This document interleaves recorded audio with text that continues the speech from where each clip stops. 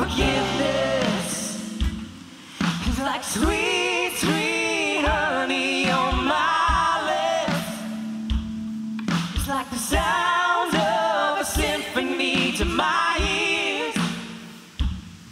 It's like holy water on my skin.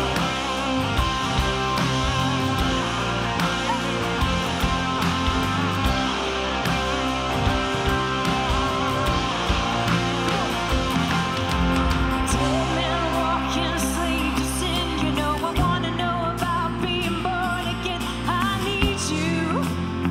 Oh God, I need you. So take me to the riverside. Take me under baptized. I need you. Oh God, I need you. Come on. Your forgiveness is like sweet, sweet honey on my lips. It's like the sound of a symphony to my ears. It's like holy water on my skin. Who knows? Who on my skin?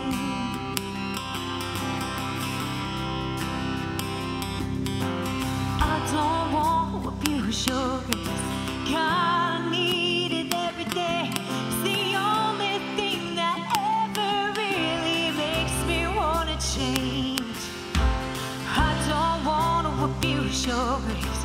God, I need it every day. It's the only thing that ever really makes me want to change. Come on. I don't want to abuse your grace.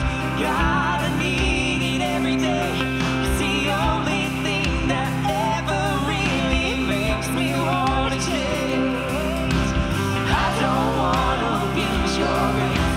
God, I need it every day.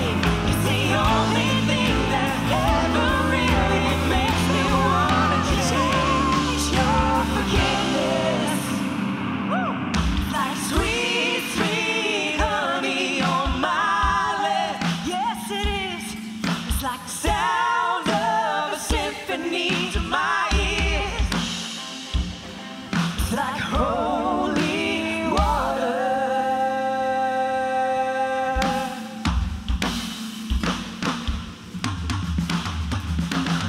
Your forgiveness, it's like sweet, sweet honey on my lips.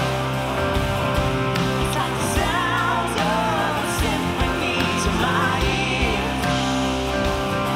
It's like holy water on my skin. It's like holy water on my skin. It's like holy water.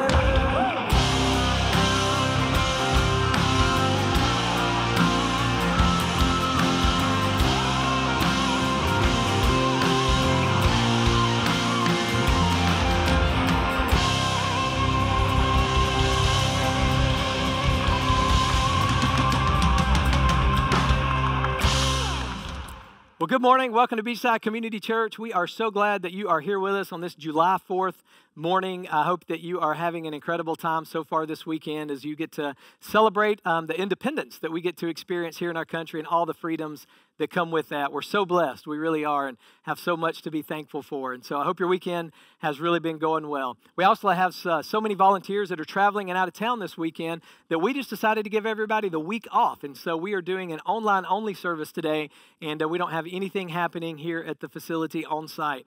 And so we're glad that you're with us. We have an incredible morning ahead of us. Music just was awesome. These guys do such a great job. And in just a few minutes, Andy Stanley, our teaching pastor, is going to talk to us about autonomy and really the dangers of autonomy and how we need to look out and protect ourselves from that. And so I think you're really going to appreciate what he has to say. So altogether, we'll be here for about another 25 minutes or so today. But let me pray for us as we get started this morning. Heavenly Father, we are so blessed and just really do have so much to be thankful for. We thank you, Father, for this amazing country that we live in. for so many people that have fought for the independence and the freedom that we have and that we get to experience. And I pray, Father, that we would just be able to enjoy this weekend as we get to celebrate that together. And so be with us this morning. I pray that you speak to us through your word and through Andy's message. And it's in the name of Jesus we pray. Amen. Hi, everybody. I have some great news for all the women in the audience. Today's message is for all the men in the audience. Married, single, young, not so young, fathers, wannabe fathers, maybe scared you might be a father. Anyway, as men, I think we all have something in common. There's an underlying, often I think, overlooked component in our pursuit of success. And to be clear, I don't think this is unique to men, but the successful women I know seem to have a way better handle on this than most of us do.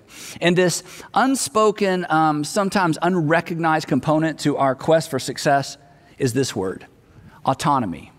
Autonomy. There's something, I think, in most of us that wants to be self-governing, right? I mean, after all, to some extent, it's the American dream, or at least the way the American dream has been presented to most of us. I think for most of us men, it's pretty much our definition of success, right? I mean, to do what I want to do, when I want to do it, and to have enough money to pay for it. I mean, it's an alluring goal to be sure. And I think in addition to our ego, I think some other things fuel this. First, we've seen it. And since we've seen it, we can't unsee it. I mean, think about it. Most of our role models appear to be completely autonomous. Our corporate heroes, athletic heroes, the arts, I mean, they all appear to operate unfettered by financial or sometimes even relational restraint. But for you, there may be even more to it. Maybe for you, there's something else that fuels your quest for autonomy. Maybe it was the way you were raised. If you grew up in a home where money was always tight, if you spent a season or two living with relatives or maybe worse, autonomy may not feel like a nice to have for you. For you, it's a must have. The thought of returning to that or putting your family through that, well, for you, it's terrifying. It's motivating. Again, it's not a nice to have. For you, it's a must have. You don't ever want to have to depend on someone or something else. And then, woven into all of this is an assumption that I think most of us share. And here's the assumption. The assumption is, I can handle it, right? I mean, you're absolutely confident that you can handle it. If it ever happens for you, you're ready. In fact, this is why we're so baffled by stories of men who've made it and then turn around and make decisions that undermine their success, that undermine their autonomy. Men who become their own worst enemy after they've accomplished so much, after they've acquired so much. But here's what we think. We think, not me. Right? When I get my chance, I'll get it right. Once I can call my own shots, I'll call all the right shots. So, off we go. Time goes by. And for most of us, it doesn't happen fast enough. For most of us, it doesn't happen big enough. And when it doesn't happen big enough or fast enough, when it looks like it's not going to happen at all, it's not unusual for us to develop what I refer to as a low-grade anger. A low-grade anger.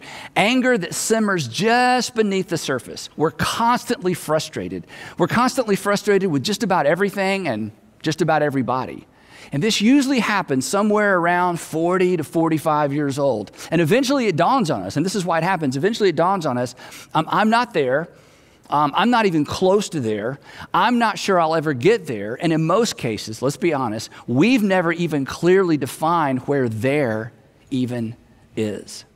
And on top of all that, since most of us aren't all that emotionally connected internally, we don't even recognize the source of this simmering frustration. Worse, we set our sights on the wrong source.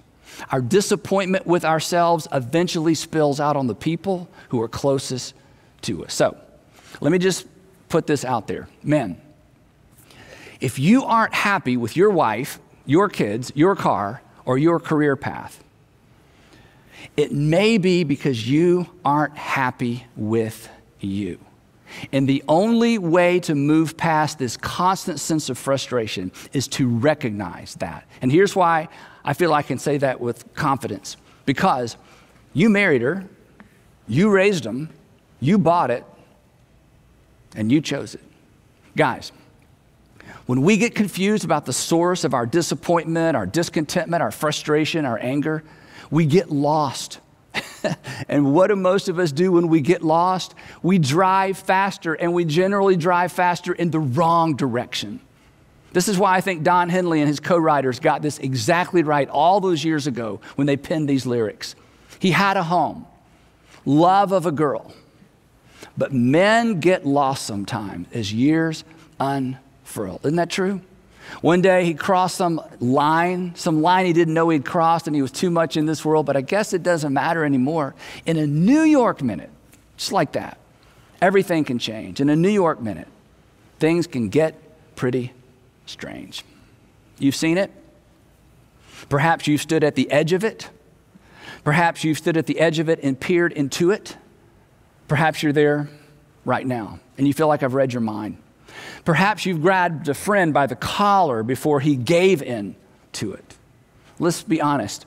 There's a really fine line between free as you can possibly be and prison. There's a really fine line between as free as you can possibly be and addiction, a hole you can't climb out of on your own. The truth is, the quest for autonomy is dangerous. It's dangerous because it is an appetite that you can't fully or finally satisfy. It's a thirst that can't be quenched. And when you feed an appetite, what happens? It doesn't shrink. It grows. The more you get, the more you want. And nobody believes this, but it's true. Autonomy is power, right? That's why we want it. It's power, and the more you have, the more you want. And power is generally intoxicating. And intoxicated people don't make good decisions. They don't listen. In fact, before long, they're surrounded by people who don't have anything helpful to say. Nobody with the courage to say no. Nobody with the courage to say, I think you need to rethink that. Nobody with the courage to say, I think you need to take a different approach. In the quest for autonomy, relationships become, you've seen this, you've been on the other side of this, in our quest for autonomy, relationships ultimately become a means to an end. Everybody is a potential customer. Everybody's a potential client. Everybody's a potential contact, right? Which leads to further isolation. And success just makes it worse. Before long, everybody around you is either getting a paycheck or they're related to you. And their honesty would be costly. So, when we accidentally or purposefully embrace this misguided approach to success and masculinity, at the end of the day, we're either frustrated because we aren't there, or we're disappointed and isolated when we get there. Now, quick story. When Israel's second king, we're all familiar with Israel's second king, King David, when King David was around 50 years old, he made a decision that would become his most famous decision as a king. Actually, I should say it this way. He made a decision that would become his most infamous decision as king. Of course, he didn't know it at the time, because when we make those decisions, we never know it at the time, right? By the time this story comes around, David had been king for about 20 years. He had multiple wives, as was the custom for kings. He had concubines, as was the custom for kings. He had enormous wealth and enormous power. Early on in his life, as you know, he had developed a reputation as a warrior. I mean, he is a man's man. He'd secured his legacy. He'd already secured his legacy. He was the king who secured the borders and established peace in Israel. But now he's in his 50s. He's not cute anymore, and he's not satisfied. And you know this story. One evening, he's roaming around on the palace roof overlooking the city. He sees his neighbor's wife bathing in what should have been the privacy of her home. And guys, let's be honest, this probably wasn't the first time he'd wandered over to that particular part of the roof to stare in that particular direction. On this night, however, he sends a servant to find out who she is. And this particular servant takes a really big risk. He actually attempts to wave David off from what would turn out to be the worst decision of his life. This would be the moment David would give anything to go back and relive. This was the decision he would give anything to go back and unmake. When the servant returns, he chooses his words so carefully. Here's how he reported back to King David. Here's what he said. He said, she is Bathsheba, the daughter of Eliam. You know Eliam, she's not just a body, she's somebody's daughter. And not only that, she is the wife of Uriah the Hittite. You know honorable, brave Uriah. You fought beside him. He's risked his life for you. In fact, he's camped out in the mud right now, risking his life for you right now. It's that Uriah. And that should have been enough to send David back inside. But, and you've seen this, powerful people have a very difficult time listening to payroll people, don't they? Then David sent messengers to get her. I mean, what could they say? What could she say? He's the king. And you know the story. David and Bathsheba spend the night together, probably more than one night. She becomes pregnant. She sends a message to David letting him know, and David does what he's now in the habit of doing. He powers up. He powers up and he comes up with a plan, because at the end of the day, he is going to control the outcome. He allows Bathsheba to know what his plan's all about. He informs her of his plan, and apparently she decides to play along. Then he sends a message to Joab, his military commander, who is with Uriah, Bathsheba's husband, on a military campaign. David tells Joab, send Uriah back to town with a progress report on how things are going with the siege. When Uriah shows up, Uriah gives David the update, and then David smiles and encourages Uriah to go on home to his wife. And Bathsheba was expecting him. And I'm sure, I don't know, but I'm sure as Uriah leaves the throne room, David congratulates himself on controlling the outcome. But you know this story. The next morning, he gets word that Uriah didn't go home. Instead, he did the honorable thing. He slept at the entrance of the palace with the guards assigned to guarding David. And David can't believe it. So he sends a messenger to get Uriah before he leaves the city. And when he gets there, David says, haven't you just come from a military campaign? Why didn't you go home? Now, Uriah knows what David's getting at, and listen to his answer. He said, here's why.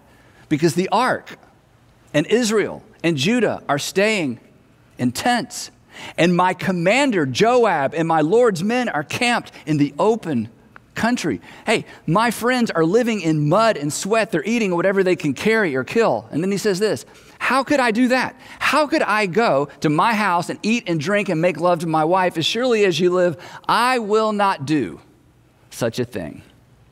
Now, gentlemen, there is a man to take our cues from. Free to go, but out of respect for God and his brothers, he just said no.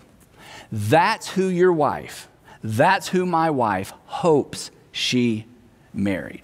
That's who you want your daughter to marry. Single guys, that's who you should strive to become. Back to the story. Well, David is so, put off by all this. He insists that Uriah spend another night in town. He invites him to dinner. He gets him drunk. He points him toward home, and he sends him on his way thinking, surely he will do what I would do if I were him. But Uriah isn't David. David has lost his way, and he's nothing like Uriah. But in the evening, the text tells us, Uriah went out to sleep on his mat among his master's servants. He did not go home. Guys, when your kids, when your friends, when your wife tells your story, what story do you want told? I've told you this before, but it bears repeating. We write the story of our lives one decision at a time. And certainly some decisions are more important than others, but every decision becomes a permanent part of the story of our lives. And like Uriah, and Jesus talked about this as well, like Uriah, we will be unable to save our lives at some point. But we can preserve our legacy, and we can ensure that our story is a story worth telling. Well, now David realizes that he's been outmaneuvered.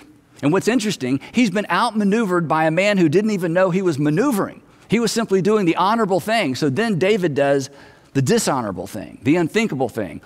He resorts to behavior that in his pre-king years he would have condemned. He resorts to behavior that everybody condemns.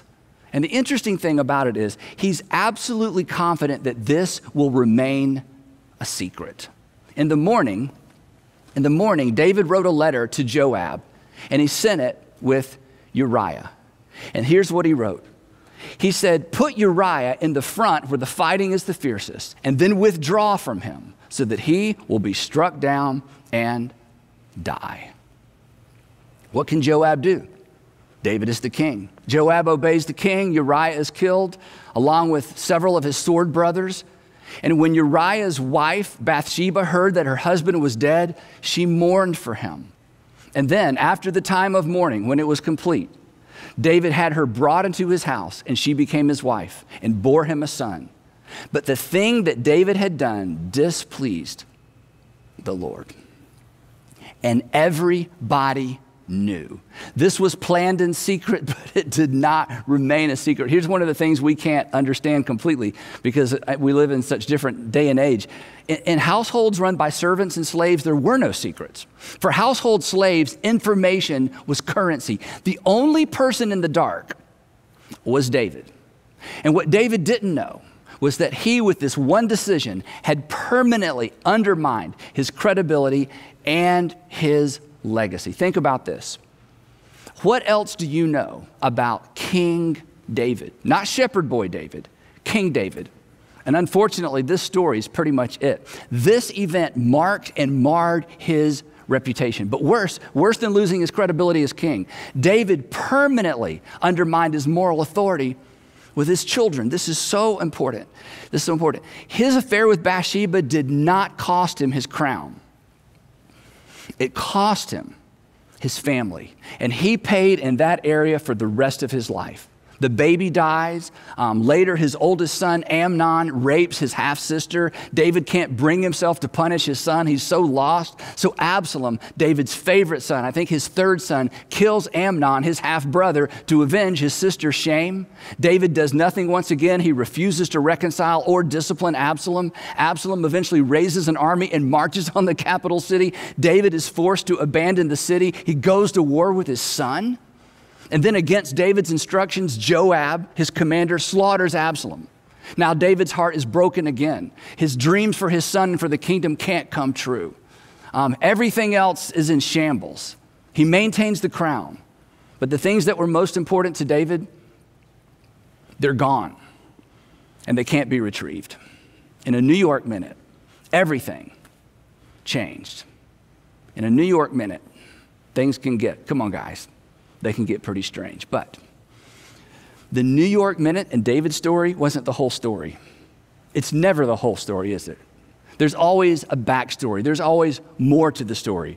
And if you've read this story, you may remember how this entire debacle begins. I skipped that part. It begins like this.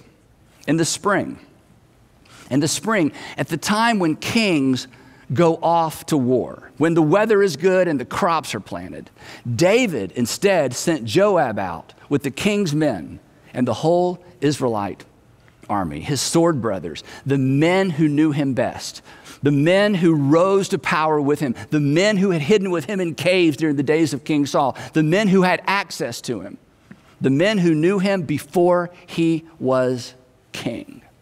But David remained in Jerusalem, alone and isolated. I'll let the little people fight. I'm king. I'm entitled. David got in trouble. This is so important. David got in trouble when he isolated himself from the community of men to whom he was most accessible, the king's men. And in his attempt to control outcomes, maintain his autonomy, he paid in the area, listen, he paid in the area where no one can control outcomes. He paid in the area of his family. Gentlemen, autonomy is a myth. It's a trap. It is an unworthy goal. You may or may not be familiar with the name Albert Speer. Albert Speer was Adolf Hitler's architect. Most people don't know this, but Adolf Hitler had a dream to create a Berlin that rivaled the beauty and the elegance of Paris. The interesting thing was when he had this dream, he'd never even been to Paris. Hitler actually kept a scale model of his future Berlin in his study. Hitler didn't trust many people, but he trusted Albert Speer, and eventually he appointed him as the Minister of Armaments and War Production. He was at Hitler's side throughout his rise to power. After the war, Albert Speer stood trial in Nuremberg for war crimes. He spent about 20 years in prison. He was released in the late 60s, and he died around 1981. But his memoirs were published under the title Inside the Third Reich. Now, every book I'd ever read related to the Second World War quoted Albert Speer. So they quoted him as a source. So several years ago, I sat down and I actually read his book. And when I got to page 83 in the version of the book I read, he writes something that stopped me in my tracks. In fact, Sandra and I quote one of these lines so often, it has become part of our vocabulary. Now, according to Speer, Hitler knew nothing about his enemies and refused to listen to anybody. He trusted his inspirations, no matter how contradictory his inspirations were. In fact, Speer says that Hitler's inspirations were governed by extreme contempt for just about everybody. But here's the section that serves as a constant reminder to me to resist the lure of autonomy and to resist the lure of entitlement. Here's what he writes. He says, there is a special trap for every holder of power, whether the director of a company, the head of a state, or the ruler of a dictatorship. His favor, the leader's favor, is so desirable to his subordinates that they will sue for it by every means possible. As a result, servility becomes endemic among his entourage who compete amongst themselves in their show of devotion. And then listen to this next part. Here's what happens as a result. This, in turn, exercises a sway upon the ruler who becomes corrupted in his turn. And then here is his observation, having watched this happen right before his very eyes. He says the key to the quality of the man in power is how he reacts to this situation. I have observed a number of industrialists and military men who knew how to fend off this danger. And then here's the statement that just stopped me in my tracks. Hitler himself put up no visible resistance to the evolution of a court. Gentlemen, regardless of how old you are, regardless of what season of life you're in, regardless of how much life you had ahead of you, resist the evolution of a court. Resist the evolution of a court. People who will tell you what you want to hear rather than what you need to hear. Resist the isolation and autonomy that comes with success, because it always follows on the heels of success. The isolation that almost always follows on the heels of great achievement. Give people who don't work for you and who don't need anything from you access to you. And here's why. You were not created for autonomy. You were not created for autonomy. It is a myth, it's a trap, it's an unworthy goal. It will leave you isolated and vulnerable. You may not lose your crown. You may not lose your crowning achievement. You may not lose the tangible rewards of success. But you may lose your soul. You may lose your legacy. You may lose your family. You were not created for autonomy. You were created for community. And if you're a Jesus follower, you're part of a body. And when a body part goes rogue, what do? We diagnose that as a disease, and we either cure it or we remove it. Autonomy is an appetite that cannot be fully and finally satisfied. It is a thirst that cannot be quenched. So, if God sees fit to make you a king, if God sees fit to make you a king in the realm of industry, marketplace, academia, arts, athletics, so be it. But when that day comes, keep those who knew you before and know you best close. They are not impressed, but they are oh so important. And in the springtime, when the kings go to war, suit up and go with them. You were not made for autonomy. You were created for community. And if you embrace that, you will survive and you will thrive and you will have a story worth telling. A story your friends, your children, your wife, and perhaps your grandchildren will be proud to tell. I'd love to pray for us, guys. Heavenly Father, easy to talk about, difficult to embrace. Please give all of us wisdom to know what to do with what we just heard. I pray that we would be like Uriahs, that we would be men of extraordinary self-control, men who are honorable, who are known for our honor. So, Father, however this lands with us, give us wisdom to know what to do, wisdom to know what to change, and give us the courage to embrace community. And I pray all of that in Jesus' name. Amen. Well, Andy just unpacked a lot. There's a lot for us to think about in that. And so I hope that you found that helpful this morning. Next week, we'll be back on site, 9 and 10:45, our normal service times, as well as online. And we hope to see you then. In the meantime, we hope you have a wonderful weekend.